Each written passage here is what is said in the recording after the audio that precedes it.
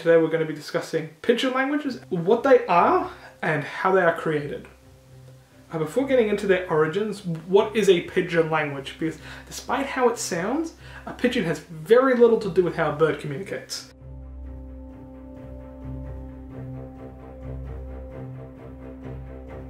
These languages are fairly simple, that's their goal. They have the grammatical structure of one language, and they have the vocabulary of another. A perfect example of which is Finagalo, which is a pidgin used by miners in the Gauteng province of South Africa, which, unlike most pidgins, which are sort of based on English, French and Portuguese, Finagalo is based from Zulu, and I actually have a video example of it, so I'm going to play that for a bit.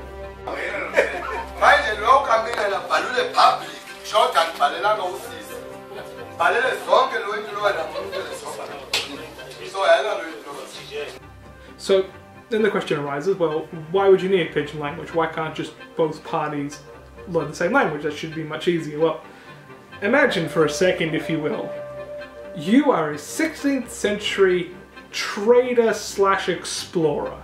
Maybe you're on a trade route and you're like, oh, that looks like a neat island. I'm gonna go check it out.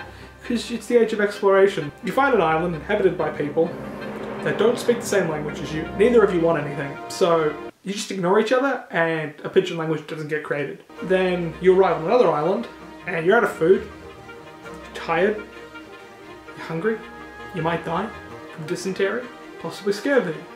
It is the age of exploration. So you see some local inhabitants and they like the look of a necklace you're wearing. And so you start figuring something out because both parties want something from the other one, and thus a form of communication becomes necessary. So you can slot words into grammar a lot easier than you can slot grammar into words.